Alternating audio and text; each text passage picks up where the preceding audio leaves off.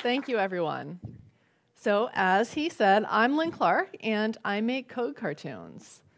And I do also work for Mozilla. And of course, at Mozilla, we do make the Firefox browser. But we've also worked on a number of other browsers. There's one called Servo. How many of you have heard of Servo before?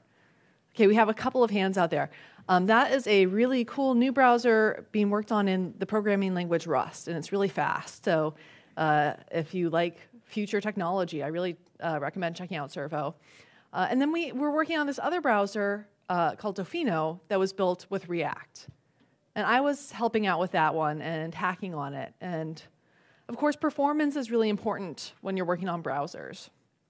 So I figured, as long as I was hacking on this browser, I should really dig into React and figure out the nitty-gritty details, the internals, figure out how those work so that I could be more effective at building this browser. So that meant that I had to step through React's internals over and over and over and over again. And I figured as long as I had gone through that process, I might as well write it down and draw it out in cartoons so that you all could get the benefit of it without having to spend the time doing that. So that's what this is. And I'm going to be focusing, as I said, on performance. And I should start by saying I'm not going to be telling you anything that you haven't heard before. I'm going to be talking about things like keys and immutability and should component update. The reason that I wanted to talk about them, though, is because I think that a lot of times we have this kind of fuzzy understanding of the concepts around performance, and we don't really take the time to bring them into focus. So this means that we treat any knowledge about performance in something like React as received knowledge. We just add a should component update to our components because somebody on a stage told us that that was the right thing to do. But not all recommendations work in all situations. And so that's why I wanted to bring the concepts around performance into focus so that you would have a better understanding when you're applying these recommendations of why you're doing it and what impacts they might have. And so I should also say that I'm focusing on a very specific part of performance in React. So I'm talking about the performance of the render cycle. Now, there are lots of other factors that will affect performance in React. One of the biggest ones is actually making sure that you're using the production version of React when you're in production. The development version of React has a lot of extra stuff that it does, which can slow down your app. So that's a big one. There are other big ones like that. I'm not going to be talking about those. So this talk is going to go a little something like this. First, I'm going to talk about the basics of how the browser actually renders your web page and what can be potentially slow there. And then I'm going to talk about how React minimizes and batches DOM changes, some of the things that can kind of make things slow, with the virtual DOM. And then I'm going to talk about what on top of that you can do to make things faster. So first, let's start with the basics of rendering in the browser. So I'm going to be talking about how the browser builds your web page. And you can kind of think about how the browser builds your web page in the same way that you think about when you're building your web page, when you're actually developing the web page. It's work that takes place over time. And there's a first part of work in React. This is the initial render. When you're developing a site, this is going to be the time up to launch. And then you have these subsequent updates. Now, to extend this metaphor, your code is actually kind of like the project lead on this project. Your code is planning the project, and it's telling folks what to do. Now, unfortunately, your code only has one person working on the team with it who's actually doing this work, and that's the main thread. So the main thread, I think of the main thread as kind of like a full-stack developer. The main thread's in charge of JavaScript, the DOM, and layout. And just as when you're working on a project in real life, if you only have one person that's doing the actual work, you're going to figure out what your scope is. You're going to need to try and reduce your scope, reduce the amount of work that you're loading onto this one person working for you. But before you know how to reduce the amount of work that the main thread has to do, you have to know more about what work the main thread is doing. So as I mentioned before, the main thread is in charge of JavaScript, the DOM, and layout. So JavaScript, that's your code. That's where you're calling functions and defining functions. The DOM is the way that the functions can tell the page what to do. So basically what the DOM does is it gives you a set of objects, and you can change properties on those objects and move them around in relationship to each other, and that will actually tell the browser to show something different. The way that this works is that there's something behind the scenes called the render tree. So the main thread combines the DOM and CSS to create the render tree, and it figures out this thing from there, which it passes off to the thing that actually paints the pixels on the page. And this process is called a reflow, and that computation takes a bit of time. So the main thread doesn't actually go through the process of figuring out this render tree every single time that the DOM changes. Instead, because if it would be spending all of its time doing this layout, figuring out this new render tree. So instead, what it tries to do is batch as many of these changes together as possible. So let's say that our code wants to change a class name on a button. So it would tell the main thread to do that, and then it would say add a div, and the main thread would do that, and then add another button. And the main thread would keep going to the DOM tree and making these changes to the DOM tree without actually recalculating the render tree. But what it would have done is when it started this process, it would say, okay, in the future, I need to recalculate the render tree. It would schedule an update to the render tree. So once that scheduled recalculation once that time happened, it would go over to the render tree and actually make those changes altogether. So we want to reduce the amount of work that the main thread has to do. And if you were watching this, you might have had two ideas for how we could reduce the work. So one would be we could reduce the number of changes that we need to make to the DOM. And another would be that if we do have to make changes, we could batch them together in time so that it makes it easier for the main thread to batch its changes to the render tree. And this is something that React helps you do. Now, I want to be clear, React is not the only way to do this. It's not even the first thing, the developers of React were not the first to figure out that this is a way to speed up apps. This was already an established part of web development best practices before React came around. So you could get as good or better performance with vanilla.js as you could with React.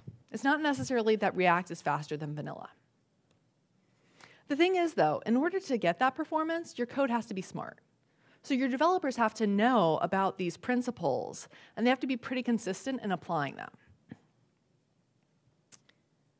To go back to the metaphor, your code needs to be both a really, really good product manager.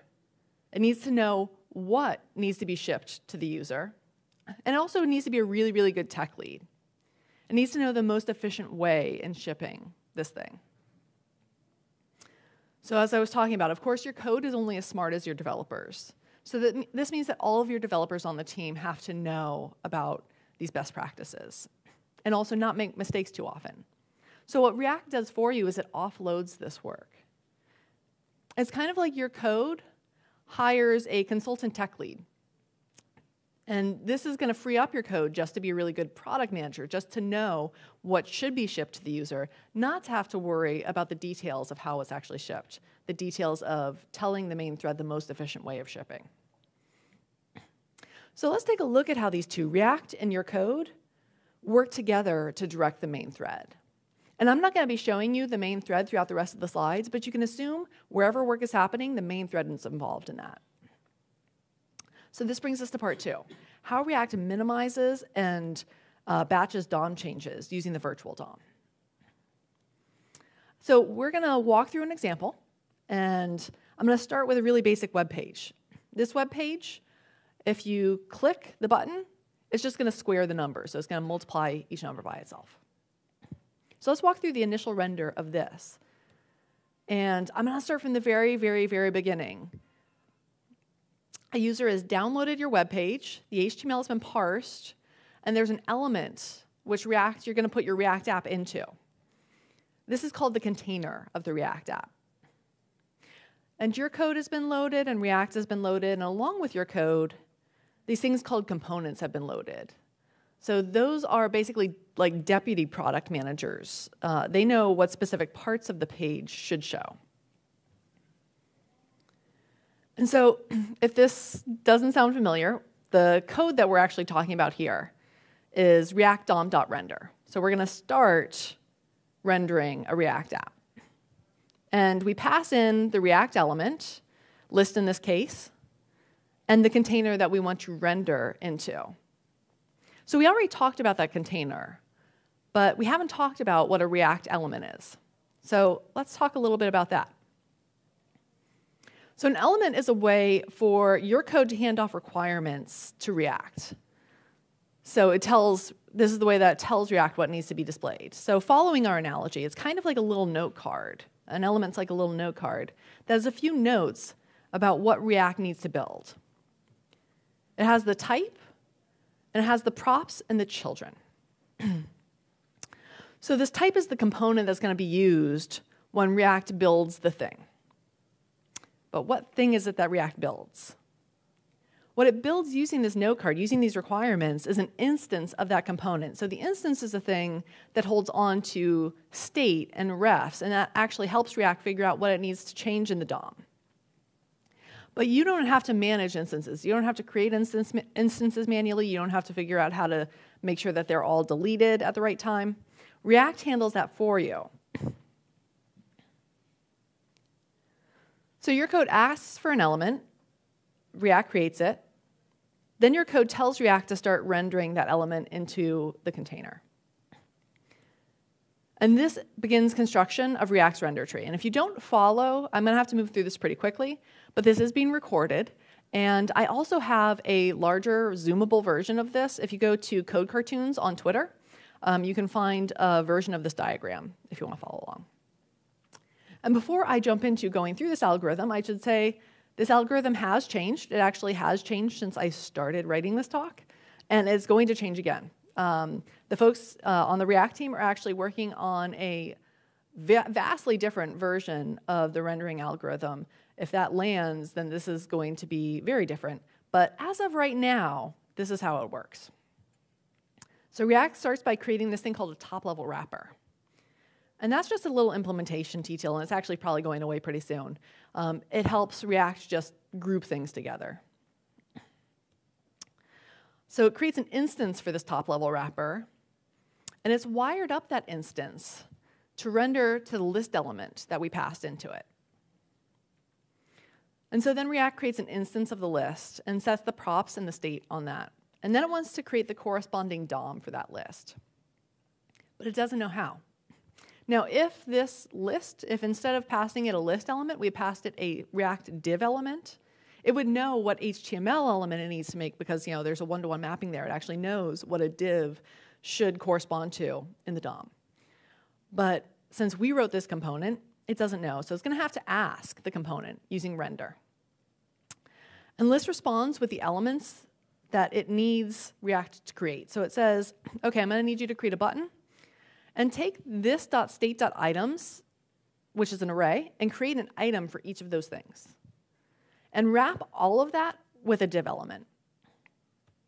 So React creates those elements. And it doesn't care that it doesn't know what DOM it needs to create for things like item. It just creates those note cards, tucks them away, and pulls out the one that it does care about, which is the wrapping element. It's that div element. Because that's going to be the parent of the others. So it creates the instance for that. And it knows what DOM it needs to create for that. Again, because it knows if it's a div React element that corresponds to a div in HTML.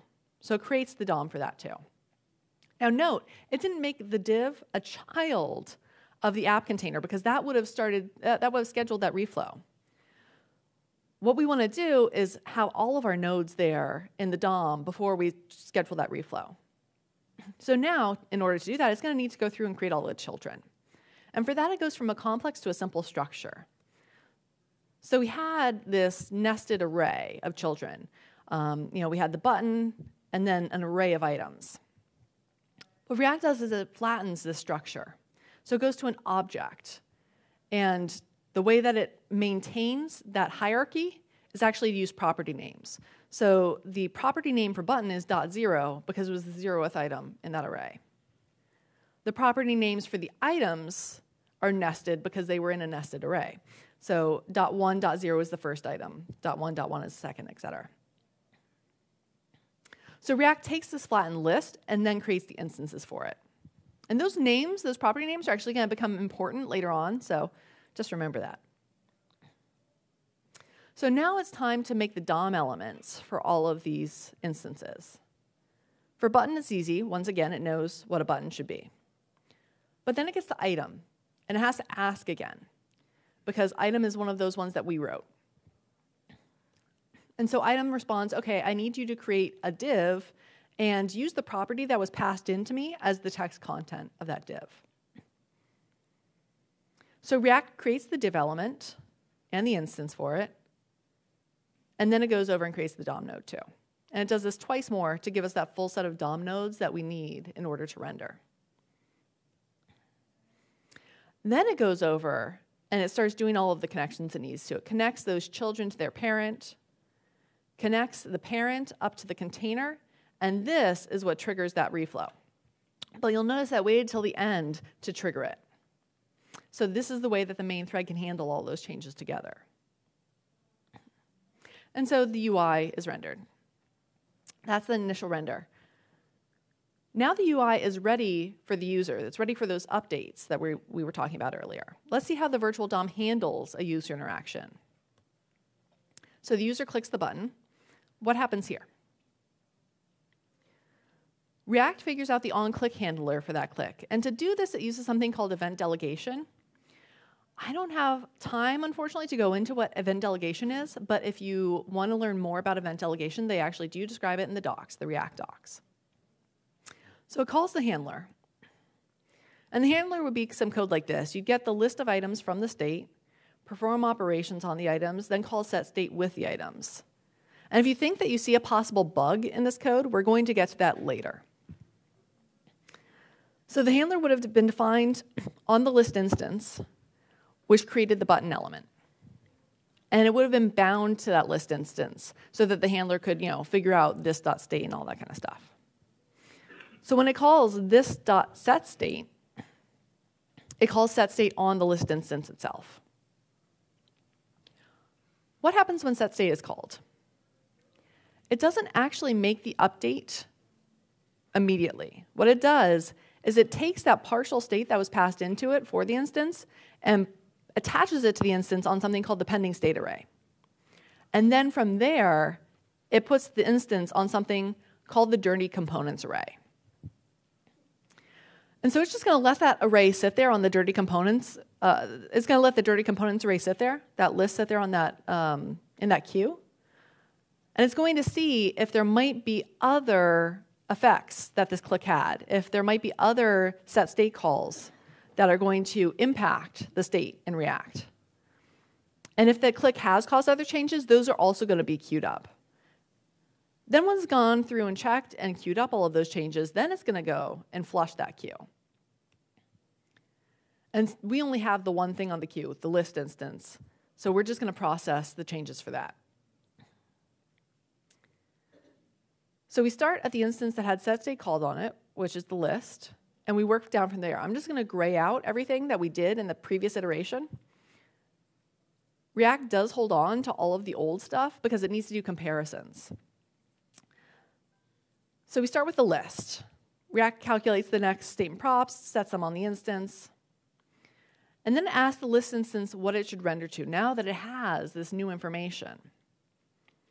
And so the instance, or the list tells it the new elements that it should create, and React creates those elements, and then updates the children instances and compares the previous instances to the new ones. So it figures out from there whether or not it needs to make DOM changes. Now the button didn't change, so it doesn't need to do anything for the DOM. Then it gets to the first item, and it has to ask the item, okay, now that you have this new information, do you need to render anything different? And so the item, it updates the instance for the item, it updates the element, and then updates the instance. And if you'll remember, the first item in list, the previous list was 1, the first element in the next list is 1, so it doesn't actually need to change anything. It figures it can save a little bit of work. It doesn't actually make any changes to the DOM because the value didn't change. Then it gets to the second item, and it goes through that same process. It creates the new element for the second item and updates the instance. Now this time, we're going from 2 to 4, so that is a change. So it actually goes over and makes that change in the DOM. And then it does this a third time for the third number. Because these happened pretty close in time, there's a good chance they happened on the same reflow. So that's how React makes things faster. It figures out the smallest number of DOM changes that it needs to make to the DOM and batches them all together so that the browser can do a smaller number of reflows. But there's still a good amount of work happening here. So how can you reduce that? There's this work happening in JavaScript to figure out this virtual DOM. How can we actually reduce the amount of work that we're doing there? So this brings us to the third part of the talk. And this is about techniques that you can use to make React faster than that. And the first technique is one that you are probably already aware of if you're using React, and that's because React yells at you and tells you to do it. Whenever you're creating an array of children using map or something like that, it's going to tell you that you should be using keys for those children. So I want to explain to you why keys might have a performance impact on your app. I'm going to need to change up my example that I'm using to something that really highlights when keys are effective. So we're going to have a list of fruits, and when you click the reverse order button, it's going to change the order. And so we're going to go orange, banana, apple instead of apple, banana, orange. And I'm going to jump forward to the part that gets really interesting in this example. So we're in the set state process. So we've called set state. We've clicked that button, called set state. This is where React is dealing with the children. So you'll remember where it flattened them before. We went from having this nested array to having this object, and we had the property names that reflected the structure. What React did from here is it compared the old instances to the new ones, and the way that it did that was it used the property names. So let's take a closer look at how it uses the property names to figure out the old list and the new list. So React is going to dig down and see, .1, .0 in one list and .1, .0 in the other list, and it's going to compare those two. The problem here is that because we've reversed the order, we are literally comparing apples to oranges here. Because, orange was at the bottom of the list before, now it's at the top. So when it compares these two lists, it thinks that it needs to make changes to every single item except for the middle one, because everything looks different. Now let's say that we had given React meaningful names to use. Let's say the actual name of the fruit. Then React could dig deeper and actually figure out which item corresponds to the other. So this is what keys do. When you give React a key, it's going to use that in the property name. So it can actually identify what in the previous list is equal to what in the next list. And so React can figure out from here, oh, this list has just been reordered. And I can just go over to the DOM and reorder those nodes. Now, in this case, it's not a huge difference. But just imagine if each of these items in the list was a complex DOM structure in and of itself. You could have a real time savings by doing things this way. But it's only going to be really an impact. It's only really going to give you a time savings if you're reordering the list. If you are reversing the order or taking items out of the top or the middle of the list. If you aren't changing those array keys, then there's no real performance impact to this. So this is one of the reasons why it's important to understand the why behind a recommendation. Because recommendations don't always give you the same impact in every situation. So let's take a look at a use case where keys would not have an impact, but where another thing that you can do in React would. So this is a list where new items are being fetched from a server and added to the end of the list. So you click the button, and there's no new messages. Now we had to go through this whole process of building out the render tree, calculating the elements, updating the instances, even though nothing needed to change in the DOM. So this process where you're making all these updates to the virtual DOM but not actually changing something in the actual DOM, that's called wasted time, and you can see it in React Perf Tools. So how can you avoid wasting time like this? Now, I'm absolutely sure you've heard of one way if you've been working with React, and that's should component update. The way that this works is that when the user clicks and this.setState is called, React just asks, before it starts rendering anything below the list, it will say, hey, here's the new state and props. Do you need to actually update? And the component says no, so React doesn't call render, doesn't actually do any of that extra work. And this is great because we can skip computing the list and everything under it. So we have all of this work that we saved. But if you looked closely at this should component update, you might have noticed another potential bug. And this ties into the potential bug I talked about earlier in the presentation when we were looking at the click handler. So it depends on how you're going to update the state. So let's say that you were updating it this way. You set a new variable, next items, to this.state.items, and then you pushed an item on the array. And then you called setState with the new variable. What would happen if you did it this way and used a should component update is that you'd never see any new items that were added to that list. Your should component update would always return false. So why is this? It's because even though you have two names for this thing, they're both pointing at the same object.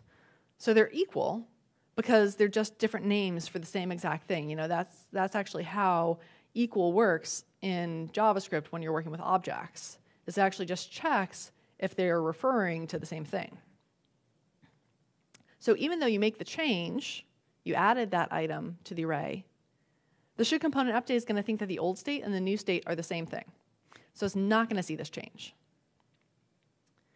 Now you could make it so that every time you're doing this, you make a new object for the next state, for the next items. And then your should component update would see that things had changed because the previous items and the next items, they point to different objects. The problem is, though, that it would always think that something had changed, even if it hadn't. So it would never return false, and you wouldn't get that savings that we were talking about before. Now, one thing that you can do is a deep equality check, where you compare the actual values. You go down deeper into the array or the object and compare the actual values of those things. But depending on how heavy that calculation is, it might actually take you more time to do that check. So it'd be nice to have that simple, quick equals check, but still catch changes to the data when they happen. And that is what immutability gives you.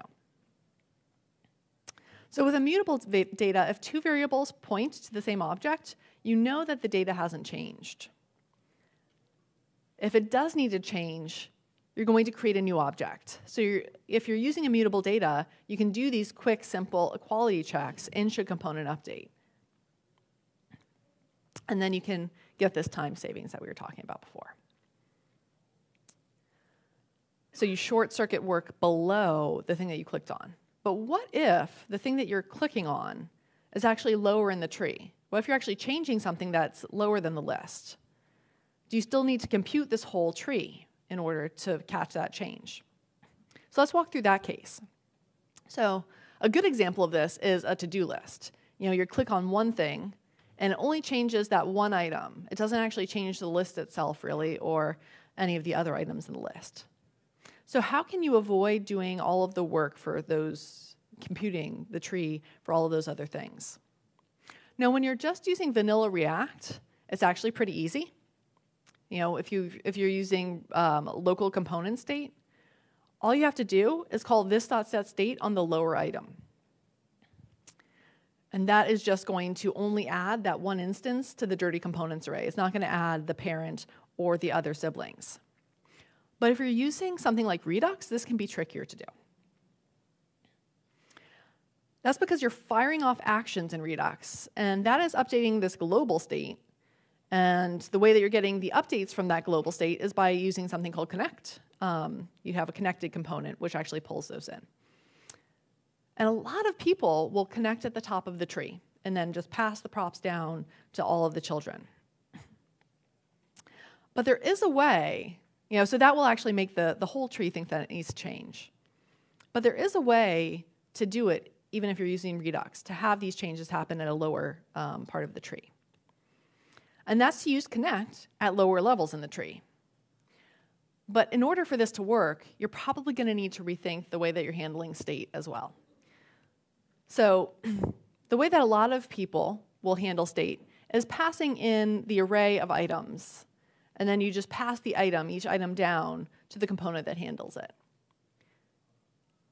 If you need to change one of these items, though, you're going to need to change the item not just in the component itself, but also in the parent.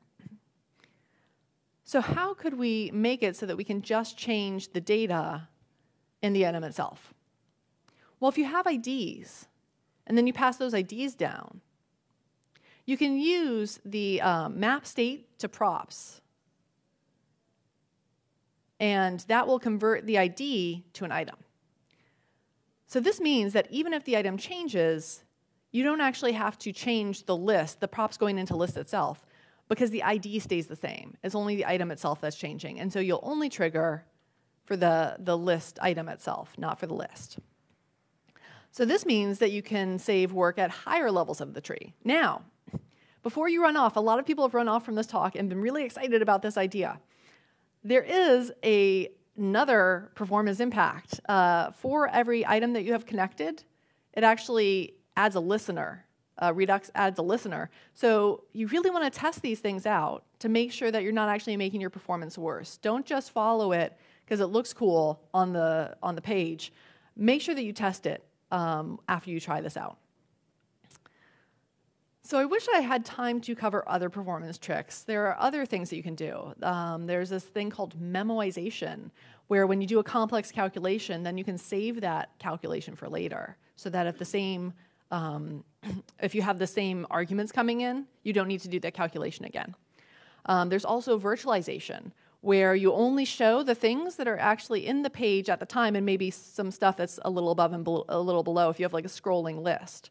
That can save time. There's the new algorithm that they're working on for React. And there's also things like how you can use observables, tools like MobX and Relay, and I think Vue.js too is actually moving towards using observables. Basically, this gives you a more precise way to let components know when the data has changed. But unfortunately, this is going to have to be it for now. So here are the techniques that we did cover. The first one is using keys to help React match previous instances to new ones. So this is if you're reordering a list, making sure that it doesn't think that the whole list has changed.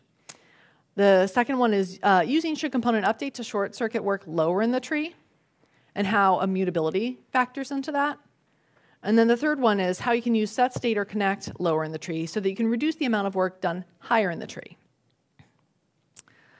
So I hope that this has given you a good overview of a few starting points. As you can see, there are lots of different things that you can tweak. Some of them are right for certain cases and some are right for others.